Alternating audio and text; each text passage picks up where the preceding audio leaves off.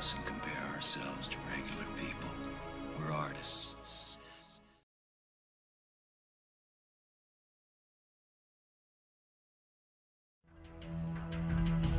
In the late 20th century, hostile forces inside the United States grow strong. The United States police force is formed. Los Angeles Island is declared no longer part of the United States and becomes the deportation point for all people found undesirable or unfit to live in the new moral America. The United States police force, like an army, is encamped along the shoreline, making any escape from LA impossible.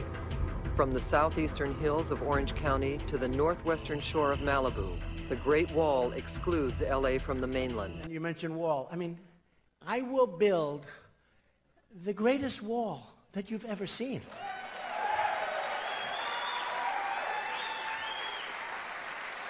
And I would never do this myself, but I hope it's going to be so, and it actually will even look great. I already know what it should look like. The president's first act as permanent commander-in-chief is Directive 17. Once an American loses his or her citizenship, they are deported to this island of the damned, and they never come back.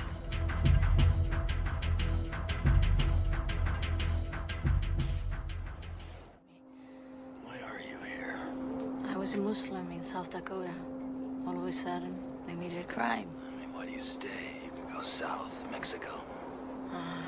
LA's still the place, Snake. If you think about what's happened on the other side of the wall.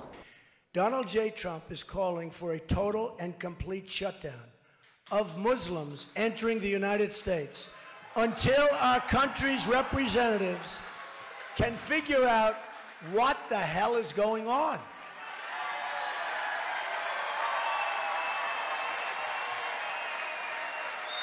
We have no choice. We have no choice. Dark paradise. My name is Karina Ordóñez. I'm an immigration attorney, but first and foremost, I'm human. I'm a woman, I'm a daughter, I'm a mother, and I'm a community member. And I stand before you today, and I'm inspired by this community. Mr. Trump, you are not just the president for a certain class, for a certain race. You are our president, and you need to listen to us. This is your community. This is your nation. I am very emotional about it because as an immigration attorney, as a criminal defense attorney, as a small business owner, I see the fear. I see the emotions that our people are living. And it's not fair. It's not right. He's trying to break the very core of our democracy. But you know what? We're stronger than that. This is what we are doing. We will use all of our rights. We will use all of our resources to make sure that our voices will be heard and our voices will be united. This is how we will show you that we're better than you. We're better than your policies. I will just pinpoint on one specific policy that he claims is to protect us from a national security standpoint. And it is banning our brothers and sisters, trying to not allow immigrants, whether they're non-immigrant or just immigrant seekers, to our country. Part of these individuals that will be banned, there are brothers and sisters that helped us during the Gulf War. There are brothers and sisters that have shown that they are already our allies and our friends. And yet, even though Congress bipartisanly passed this law to protect them, to bring them here, to continue helping them, what does Mr. Trump do? He slaps them in the face and thanks them that way. That is not okay. That's a slap not only to our brothers and sisters and our allies, that's a slap to our military. I am sorry, Mr. Trump. You need to reconsider. You need to educate yourself and listen why your policies are not okay. And with that, I leave you. We were kidding around in the beginning. Now it's starting to get taken seriously.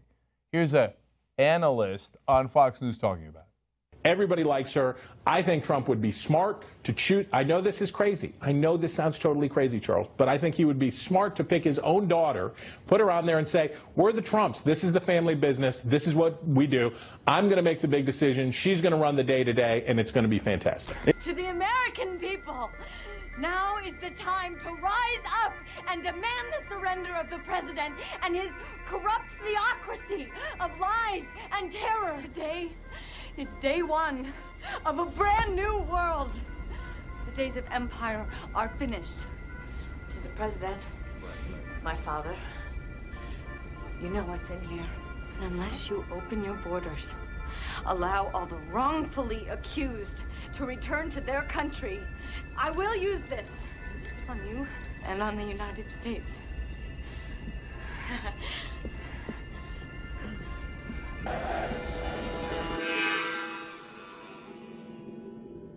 Basketball.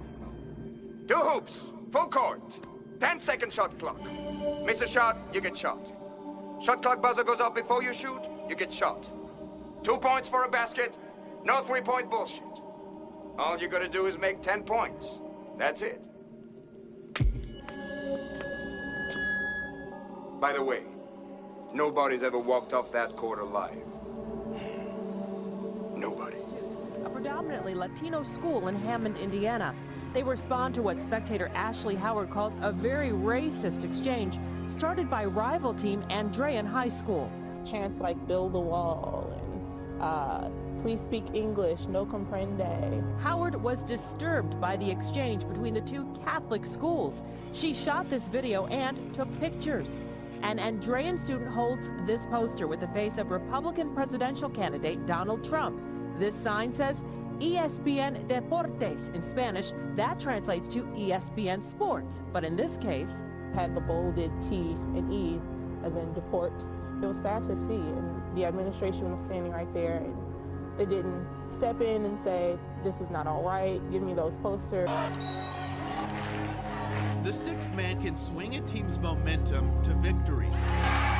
Last night, Perry versus Dallas center Grimes in district play. Unfortunately, at times things escalate, and it goes from simple cheers and chants to more personal. In the second half, DCG students reportedly tapped into a presidential candidate's controversial stance on immigration. They're bringing crime, they're rapists. To intimidate a team largely comprised of minority players. They repeated Trump, Trump, Trump. They just heard Trump, Trump, Trump. Principal Dan Marburger says DCG school officials cut the chant quickly, but it took a harsh toll on his students. Many of these kids were born here in Dallas County, and they just happen to be minority kids, but they're born here and have every right as anybody else does to be here. After the game, we found one DCG student tweeting, quote, "Perry fans are the reason I want Trump to be our president." He has a question. Mr. Koki. Trump, there have been incidents. Hi, Mr. Trump. There have been incidents of children, of white children, pointing to their darker-skinned classmates and saying, you'll be deported when Donald Trump is president. There have been incidents of white kids at basketball games holding up signs to teams which have Hispanic kids on them, saying, we're going to build a wall to keep you out. Are you proud of that? Is that something you've done in American political and social discourse that you're proud of? Well, I think your question's a very nasty question, and I'm not proud of it because I didn't even hear of it, okay? And I certainly do not like it at all when I hear about it. You're the first one that's told me about that, but I would not be proud of that at all, and that's not what the purpose of it is. We want to make America great again. We want to bring back our industry. We want to bring back our jobs from China and Japan, and by the way, Mexico, which has taken so many of our jobs, and that's what it's about. I have not heard about these instances. Deporting people, and you talk about building a wall, and you talk about banning Muslims. I talk about deporting people that are here illegally. On children, okay? doesn't and I that also have an talk effect about on people the coming whole in, Koki. discourse? I talk about deporting people that are here illegally. They're here illegally. We either have a country or we don't. I talk about deporting people that are here illegally. I also talk Koki, I also talk about building a wall, and oftentimes I'll say, and there's going to be a big, beautiful door in that wall, and people are going to come into our country because we want people to come in. We want people to come into our country, but we want them to come in legally. What about what the children are hearing from you and how they are responding to it? Well, I think people are responding very positively. Children, I think the messages are very positive. You know, Make America Great Again is a very positive message. It's not a negative message. Unless you think America is great already. And a lot of people I think America is right now very, very troubled. I think we're being laughed at all over the world. I think that if you look at our military, we can't beat ISIS. General George Patton, General Douglas MacArthur are spinning in their grave right now, Koki. We can't beat ISIS, okay? I think that our veterans are not taken care of. They're treated worse than illegal immigrants, by the way. You want to talk about a problem. Our educational system is at the bottom of the heap worldwide. We're doing horribly with education, and yet we're #1 in cost per pupil. Yeah, I think we have a lot of problems. Obamacare is a disaster. It's got to be repealed and replaced. It's a disaster. People are Obamacare has not worked. It's going to die of its own volition, but it's better if it gets terminated and if we come up with something good. No, we have, if you say America's great right now, America is a very, very troubled nation right now, Koki. And we, on top of it all, we owe $19 trillion. Where he said he has no control over prices, which he does if he gets on the phone or gets off his basketball court or whatever he's doing. Yeah, I guess so. You gotta smoke. The United States is the no-smoking nation. No smoking, no drinking, no drugs, no women. Unless, of course, you're married. No guns, no foul language, no red meat. Land of the free. And then we have to take care of the people that can't take care of themselves, and I will do that through a different system. Hey, Mr. Trump. Shut down the third world. They lose, you win. Shut down America. You lose, they win. The more things change, the more they stay the same. The presumptive Republican nominee has been the target of a highly unusual opinion by a Supreme Court justice. Here's Major Garrett. Justice Ruth Bader Ginsburg, long among the most liberal voices on the court, spoke fearfully of a Donald Trump presidency. I don't want to think about that possibility, but if it should be, then everything is up for grabs, she told the Associated Press. In another interview with the New York Times, Ginsburg said, "I can't imagine what the country would be with Donald Trump as our president." Ginsburg also accused Trump of holding no firm political beliefs. He is a faker, the 83-year-old justice told CNN. He has no consistency about him. He says whatever comes into his head at the moment. Republican nominee is unfit to serve as president. I said so last week, and he keeps on proving it. The fact that he doesn't appear to have basic knowledge around critical issues means that he's woefully unprepared to do this job.